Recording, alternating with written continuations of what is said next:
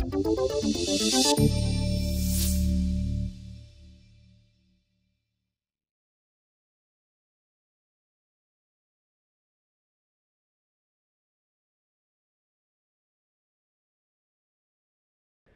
to BluebirdPS, from nesting to hatched and flying. And yeah, so want to thank all of our sponsors. Without them, we wouldn't be able to, have Summit. And I'm not sure if I think they probably already have taken down their tables and things like that. But anyway, yeah, go check them out. So who is Dave Carroll? I'm a DevOps engineer, PowerShell developer, not the team, but just I work with PowerShell just like everyone here. I've been automating with PowerShell since around 2.0 days in 2009. I've been blogging about PowerShell and other techie stuff since 2018. I contributed to the PowerShell conference books, volumes 2 and 3, and I've created just a small selection of public modules. And I've been solving IT problems for nearly 30 years. I've been using these QR codes because I think it's a lot easier to scan that than to go, try to click on or type in the link or see the link, especially from far back. All right, so let's talk about the elephant in the room. As of April 4th, Twitter Inc. no longer exists as a separate entity. Additionally, there's going to be significant changes to the Twitter API access tiers, which is going to directly impact the functionality of BluebirdPS. We're going to get into the access tiers a little later, and also the fate of BluebirdPS. Now, when I had the idea for this talk, I was unsure about the future of BluebirdPS even then. But this session is ultimately about cradle-to-grave lifecycle management of a PowerShell module for an API. Okay, let's start over. This is the design and lifecycle discussion of a PowerShell module for an API, aka BluebirdPS from cradle to grave. So Bluebird is a PowerShell 7 hybrid manifest module for the Twitter REST API. It has a .NET assembly written in C# that I use primarily for output. And we're going to maybe take a look at some of those aspects about Bluebird itself, but in general, we're going to be looking at basic framework and structure of a module, and what kind of design choices that you should consider if you're going to create a module. So pretty much that's going to be the agenda. Our design considerations, module components, maybe a Bluebird tour, the changes, what next, and just a couple, 2 or 3 links at the end. So design considerations. When you're creating a module, one of the first things that you should really think about is, what am I going to call it? Especially if it's a module that is, could potentially, gain notoriety, or if it's a module that's going to be, associated with a particular brand. So you want to be able to brand your own module.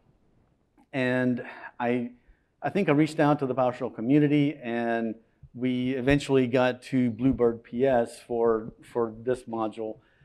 And that started me going down the path of what's the next step? So I've got the name of it. Now, is anyone else using BluebirdPS or Bluebird to describe a Twitter module?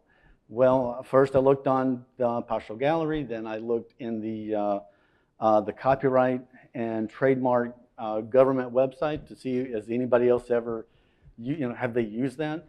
And I think there was maybe a Bluebird client that was like a thick client, but it definitely was not PowerShell related. So I figured BluebirdPS is probably going to be unique enough, so let me get that. So that's when I started, and in 2021, I actually registered the bluebirdps.dev domain. So it definitely needs to be unique.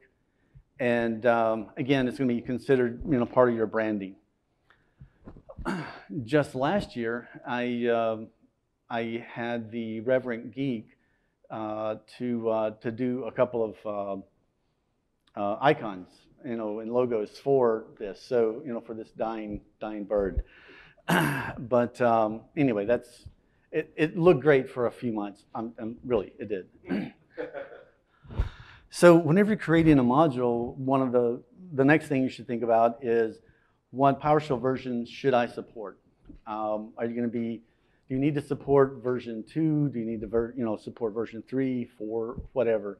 And this was sort of a greenfield module for me, and I thought, I'm going to just target PowerShell 7. It's going to be cross-platform. I won't have to worry about the differences between the web commandlets between PowerShell 5, 5.1 and 7. And also 7 is a long-term service release. So it's going to be PowerShell 7 support, and that's it. And since I was the one that was in charge, I said yeah.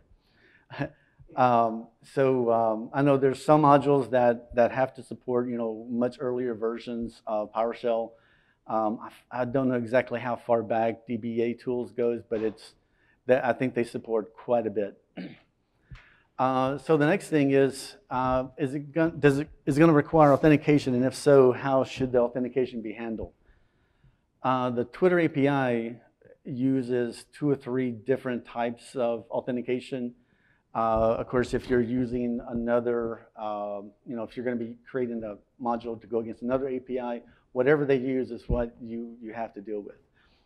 Sometimes the authentication is going to be session-based, like with the Dyn Managed DNS API. So with that, you basically get your token. Your token's good for maybe a couple of hours or something along those lines. With Twitter, once you get your tokens and things, it's good until they decide to change the Twitter API. Which could be any day, multiple times during the day. So some of the things that you need to have, also consider with this is, if I have, long-term credentials, I need to store them somewhere. So I created something that basically does an encryption to secure string and convert back from secure string, and just essentially had a hash table that I converted to JSON. We can maybe look at that a little later. But like with the Posh Dyn DNS API module, that didn't need to actually store anything. It was just going to be a module variable that's going to be available. So like whenever you do the connect, you're going to essentially log in at that point and then go forward. But that also brings up something else too. So if you have a connect commandlet, you're going to need to have a disconnect commandlet or a refresh connection type commandlet. If it's something that you do have to do a refresh. So the next thing is, if you're going against a large API, what endpoints or what functionality do you need to support? With Twitter, basic functionality, it'll be tweeting something, or maybe getting a user, or maybe doing a search, maybe posting something. With the Posh Dyn DNS API, it was about creating a new domain to manage, or about creating a new A record, CNAME, whatever record that you need. But you can't look at an API. Let's say the Graph API. If you were to start writing a module that is going to consume that, you'll never finish if you want to create a module that's going to consume every one of those, unless you do it programmatically, maybe with OpenAPI or something like that in Swagger. But in general, if you're going to be doing it, each command tailored to how you want to design it, you should start small and then, iterate through, like with this version, I'm going to be adding this functionality. The next version, I'm going to add this functionality. And also, like, are there any specific product or API considerations that you need to consider? Like with the Twitter API v2, there are things called field expansions and field expansions. I think there's something else. It slips my mind now. But essentially, the instead of returning all of the properties on an object, they return you like a default set of properties, kind of like the get AD user, where if you want more than just what they think that you might want to use all the time, you'll need to specify in the dash properties and add those. So one of the things that I decided is like, I don't want the end user to have to deal with which properties do I want. So I'm just going to return all the properties. And on the expansions, it's like for a tweet, an expansion would be the authors of the tweets, or maybe the people that are referenced in the tweets. So instead of returning that always, I decided to create a like an include expansions switch for pretty much all of my commands. So if they want to get the users, or like if they're going after a user, maybe they want the pinned tweet or something like that. So the include expansions allows the user to choose on the fly. Also, like there might be different tiers of the API. Like with the Twitter API, there's an academic research tier that gives them access to all the tweets in the history of tweets. But if you don't have that, if you're not an academic, then you're going to be limited to the last 7 days if you do a search. So those limitations that are part of the API itself needs to be included in your documentation, just so someone wouldn't think, oh wait, shouldn't I be getting more? And then create an issue. Then you have to go in and say, no, that's not the case.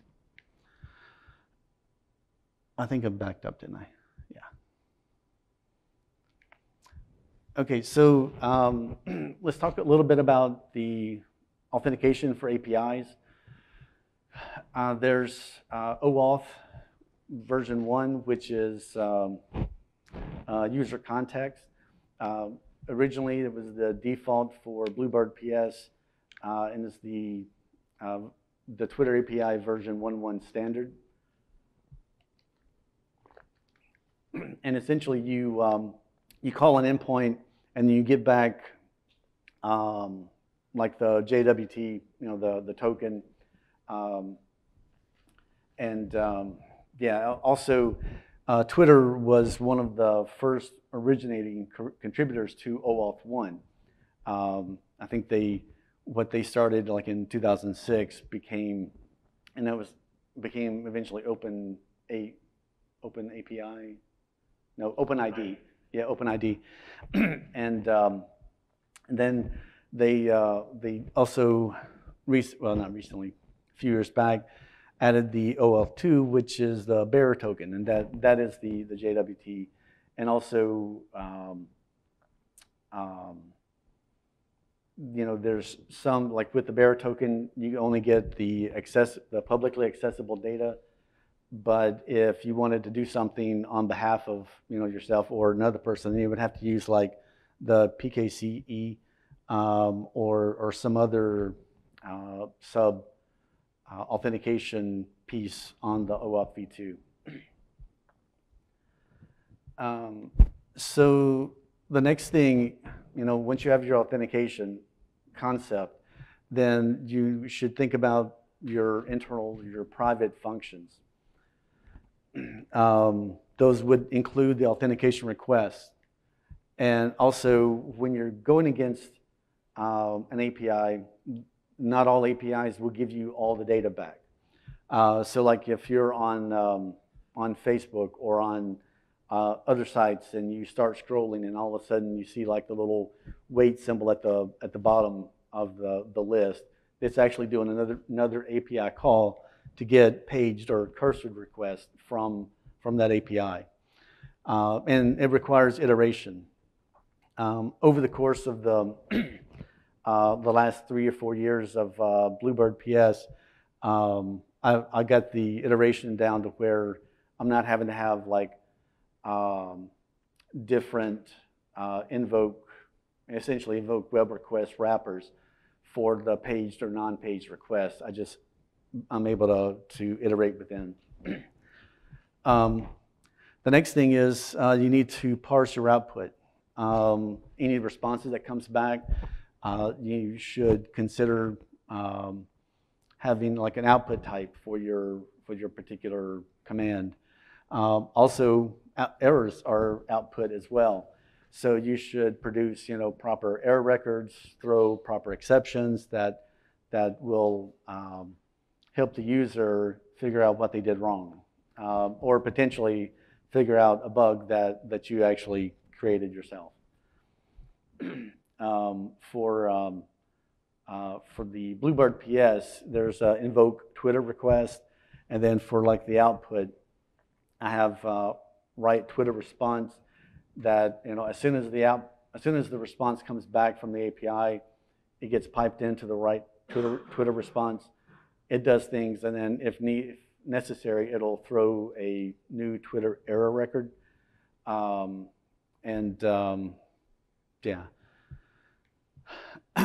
So in general, best practices for an API module, or maybe any module, you should always do the verb noun naming scheme, and it should be proper or approved verbs that you get from the get verb. You should also consider using advanced functions. Pretty much anything that has like if you have either the command binding attribute, or if you add any attribute to any parameter, like parameter mandatory or validate set, things like that, I think it automatically implies that it's a advanced function. And with the advanced functions also, you should consider being able to accept input from the pipeline, and also use the the begin, process, and end blocks. And I think there's a new block that's coming out soon, I believe, that lets you do cleanup. I forget exactly the name of it. Then also you should do parameter validation, just to make sure that what you're sending to the API is what they allow. If you're sending an integer, but they actually need a string, there could be some easy conversion. If you're sending a string, but it needs to be an integer, then that's probably not going to be a good thing.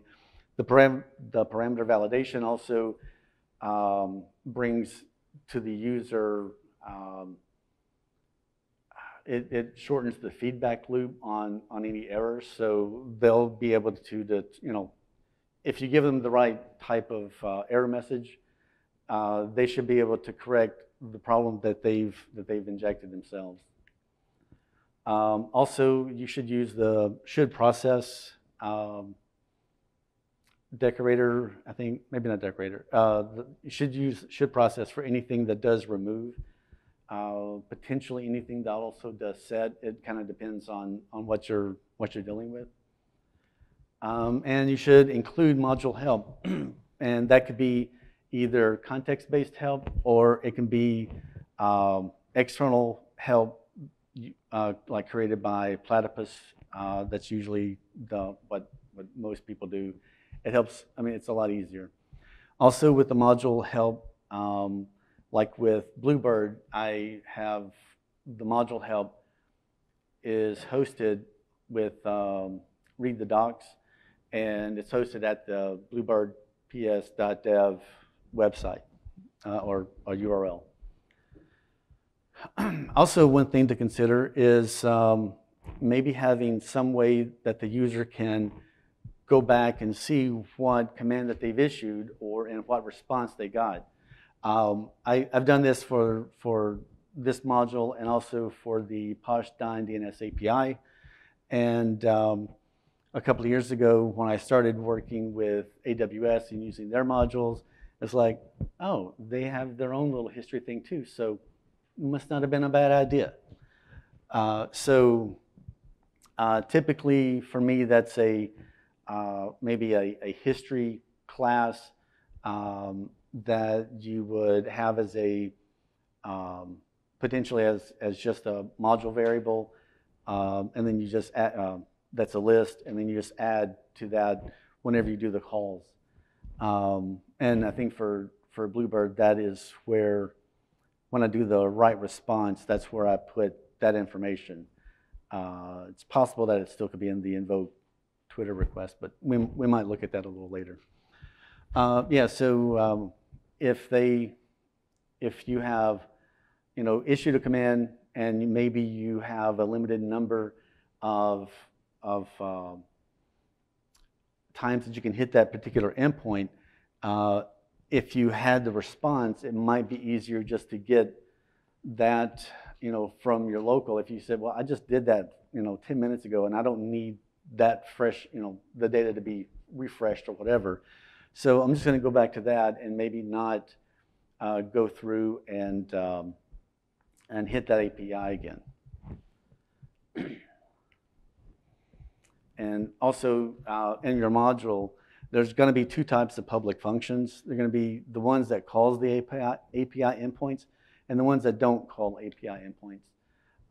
Like the ones that don't call API endpoints would be the ones that does your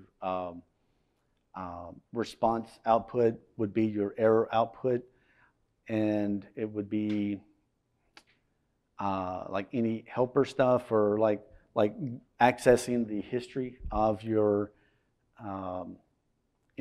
of the commands and accessing the configuration potentially. So that's kind of what I did with Bluebird.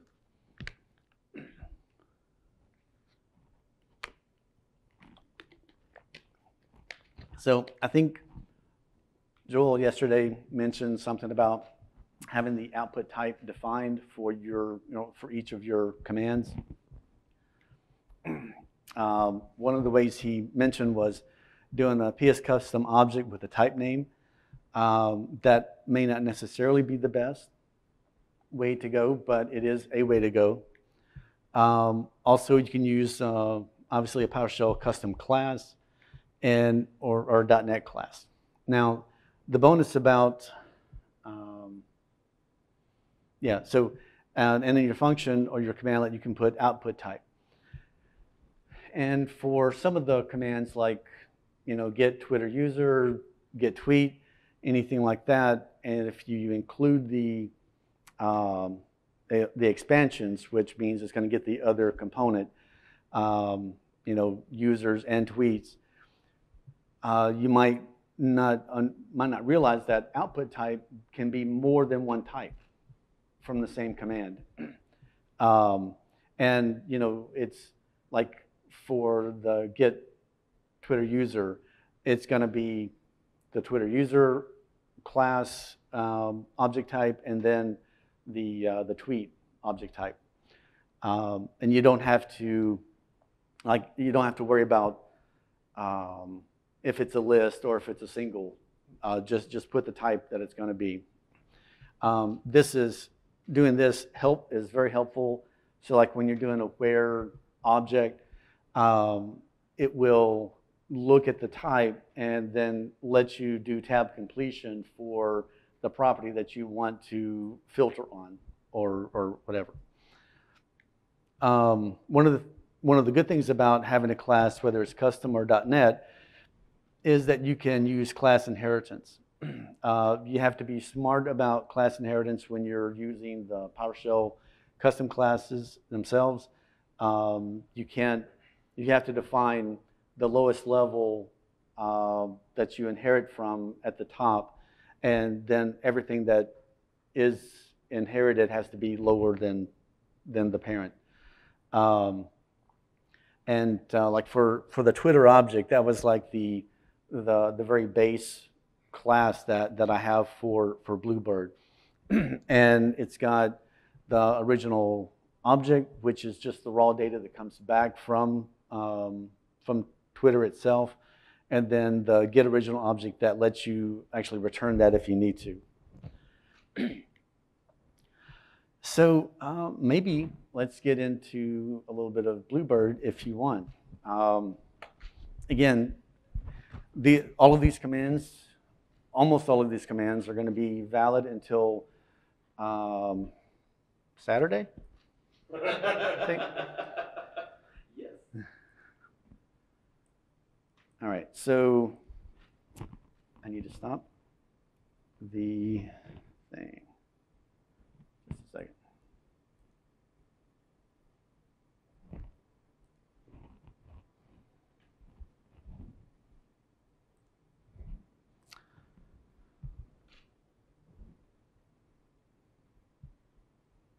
Is that looking good in the back or toward the back? Yeah, so there's quite a few commands that I put into this over the years. And again, not that many years, just some. Let's say we wanted to look at anything that is authenticated or has to do with authentication. So I recently added the show Twitter authentication. So I don't mind because it's going to go away.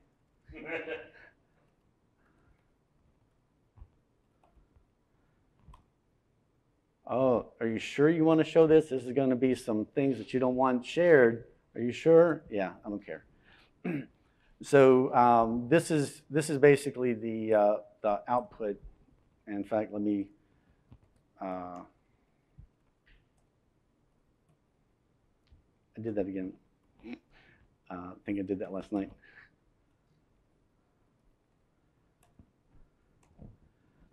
So this BluebirdPS Twitter authentication, that's the class that I wrote. We've got these properties. And this, when it lives on the disk, it's actually JSON. And let me see if I can pull that up.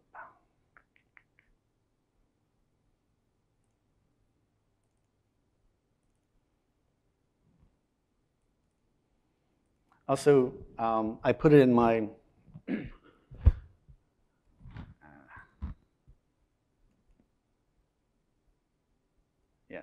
I put this your configuration for Bluebird. I put it in your home directory underneath like a .bluebird or whatever. So if we look at the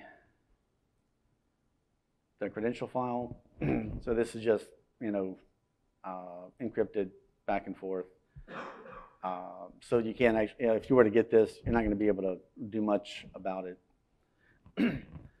And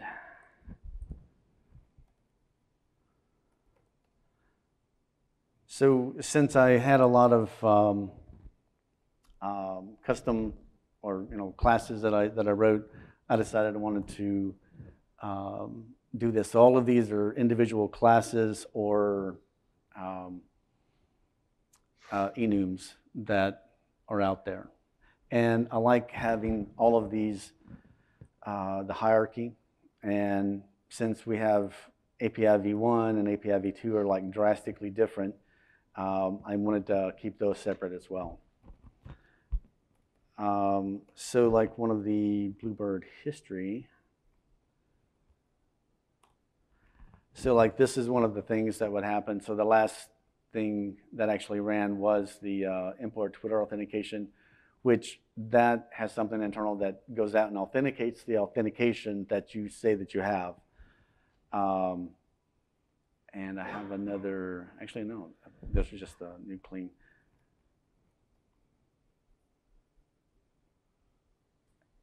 We might do this, I think. Okay.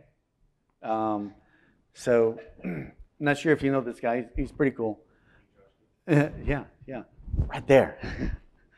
But yeah, so this, I just ran this command, and then I can go back to my Bluebird history, and I see this is the URI that actually got sent, and the end user didn't need to know all of the fields that they need to do, because like I said, I just wanted to give all the fields entirely.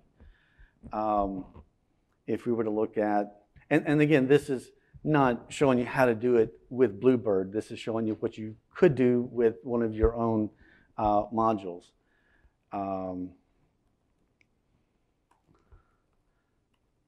So if we do this and then the data, actually API response.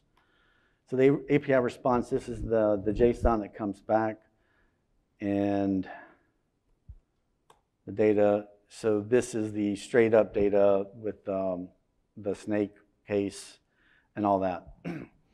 And if I wanted to turn this,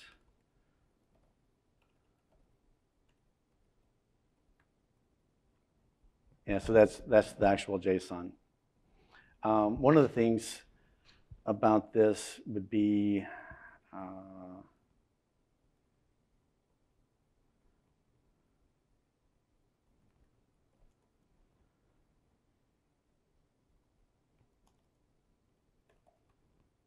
so include expansions. And now if I do this user, you don't have a pinned tweet, huh?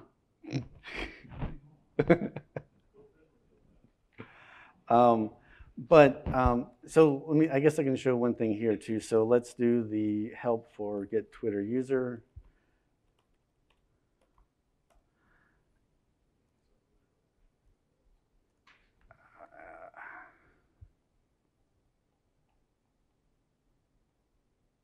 Yeah, it actually doesn't show that this has multiple parameter sets because I don't use multiple parameter sets. But you can see that user itself is optional.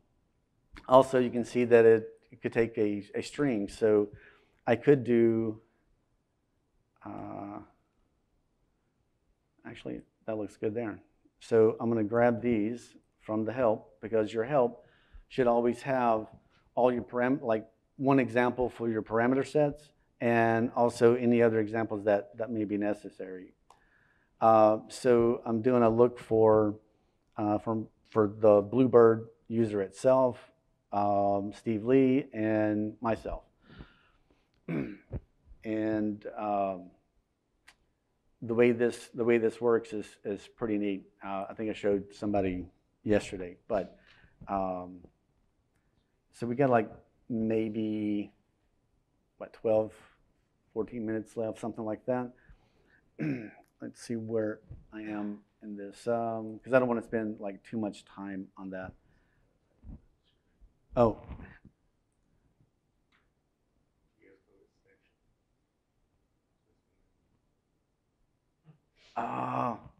We'll tell Steve.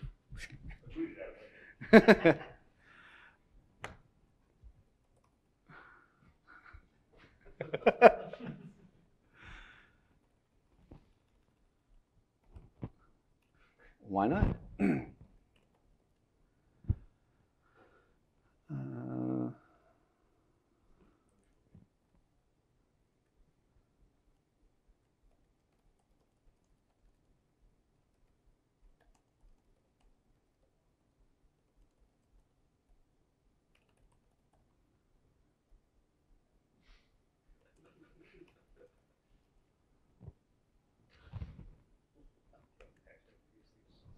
Yeah.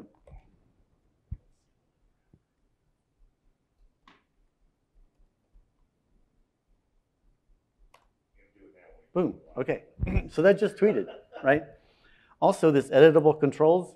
If you paid for the blue, then you could edit until like I don't know how long, but you can only edit 5 times.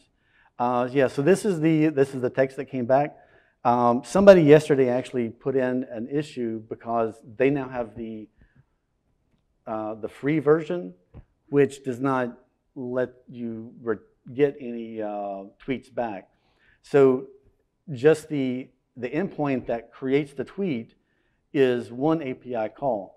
But I thought that the user would need to see what they just tweeted, to either get the ID or whatever. So I ended up in the command to go get the tweet that I just created. Right. So now I have to consider, do I need to remove that and then publish?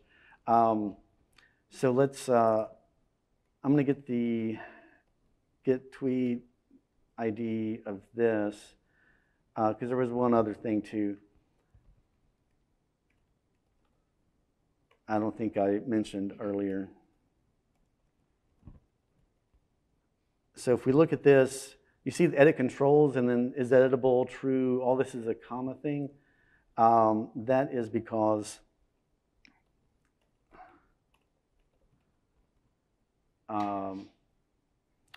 I changed the toString. I overrode the toString on that particular class. I like having these things as opposed to doing something. I think I have this somewhere, or maybe I don't now.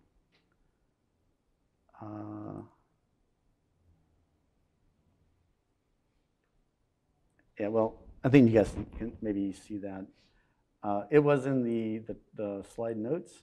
So instead of saying like public metrics, BluebirdPS, basically the type name is what you get if you, because that's what the toString is by default.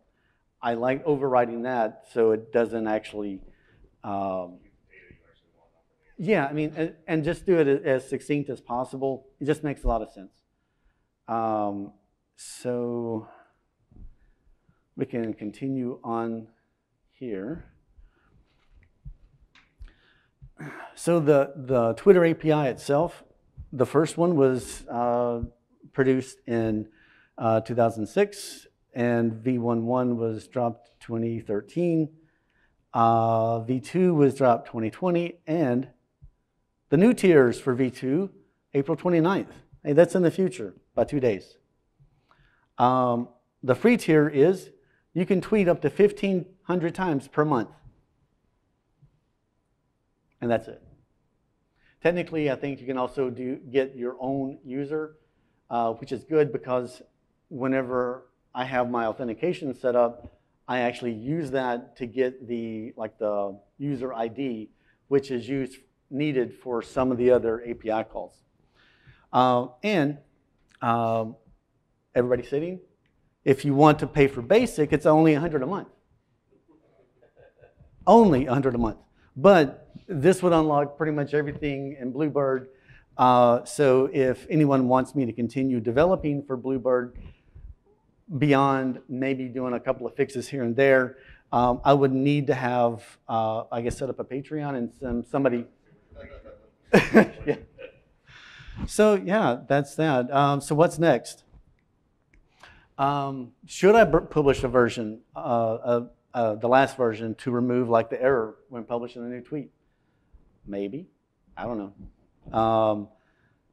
I definitely need to update the documentation and things like that. It says, hey, if you're rich, and can afford $100, maybe if you can afford $200, I can assist.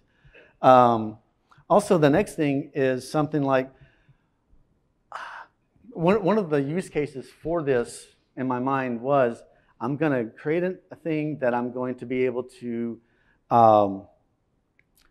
publish, like when I announce a new blog post or whatever. Haven't actually done that yet.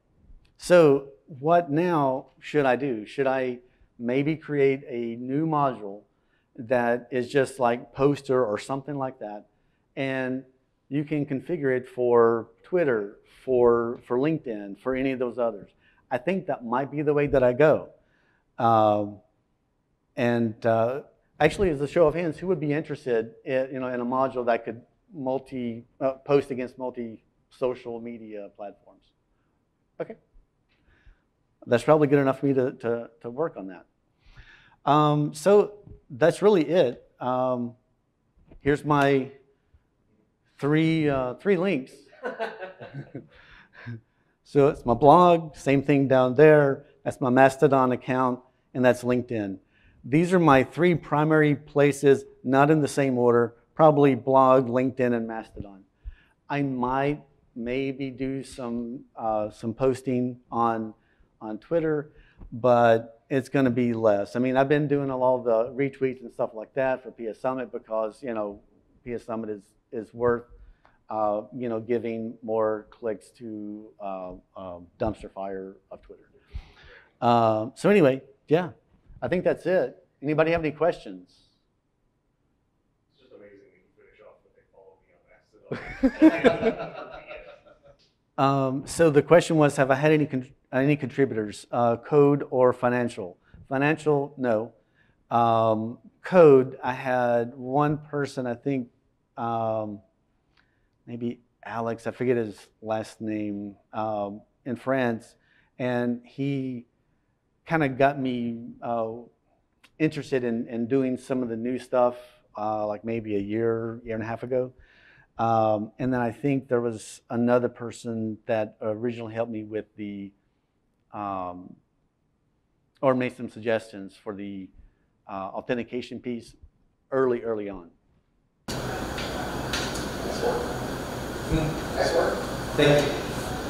Any other questions? Yes. So early on, you mentioned that you had to save a file, you know, for the authentication, the token. You know, I've always kind of struggled with where to save that. Yeah, especially if you're going to like user profile, cross platform. So this is in version 1, and you see this is ENV Home. The new version is, I have to use is Windows, and it's user profile. So version 1, Jeff Hicks, hey, I'm going to download that. I'm going to try it. It's got an error, dude. Thank you. So version 1.1 fixed that. But yeah, just getting it out there and getting someone to use it. And essentially, the home directory is going to be, I would think, the best place. And then just whatever your module name is, use a .dad because that way it's hidden in some, you know, in some places. Yeah, the question was where to put like any configuration files or long-living files for modules. Yeah, and I guess. Does anybody, we got a couple of minutes. Anybody else have any other questions? All of this is up on GitHub. You can look at, you know, it's like the Dave Carroll / I probably should have had a QR code for that. The Dave Carroll / BluebirdPS. And you can see how I did like my build script. You can see how I did the .NET solution, because actually all that stuff I used actual Visual Studio, the daddy of Visual Studio Code. And I just found it a little, I don't know, it felt right. No other reason. Yeah, oh yeah, so this is how like I create the, like a last response. I think I did global so I wouldn't have to, I don't know why I did global. I probably could have just done module based. But this this Bluebird, like if you declare a module, sorry, a variable in your PSM1, that's actually a module variable, and you can't use that outside of the PSM1, you know, once you have it imported. Also, I saw this from I think Warren Frame, where he like when you do when you remove a module from your session, you can clean up any variables or something like that. So. Yeah. Any other questions? Thank you very much. Oh, did you? No, so It's surprising that Twitter seems to have had that long a life cycle for the APIs, right? That's 7 years in between versions. It seems. it kind of speaks to two things. It speaks to, sorry, the life of a particular version of the Twitter API was what was asked about. So the larger the company, the more use that something gets, it's going to create an amount of inertia that has to be overcome. It has to be overcome by people, and you know, I know there were different teams that worked on particular things in different parts. So did I find anything that was not documented properly? Yes, especially, and I think so with the version 1.1, the documentation, some of their tables was horrific. They didn't use a table correctly. So, if you have a column for name on one, down below there might actually be something else of a different type of data in that. So there's that, and there were some just omissions like in the V2 stuff, like, hey, I can actually run this, but you said that you don't accept this type of authentication. I did that. Oh yeah, it's okay. Anyway, so how do we keep an API module strictly in PowerShell, essentially, right? That would go look at the posh.dyn DNS API that is entirely in PowerShell.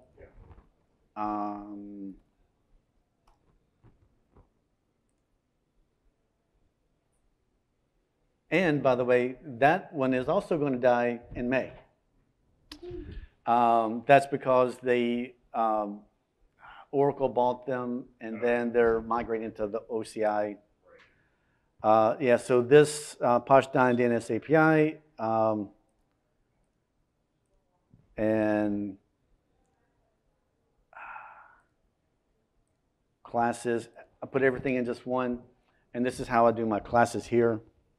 I don't think I have any like methods on this, but anyway, I think that's it. I need to probably give this over to, actually, we need to eat. All right. Thank you.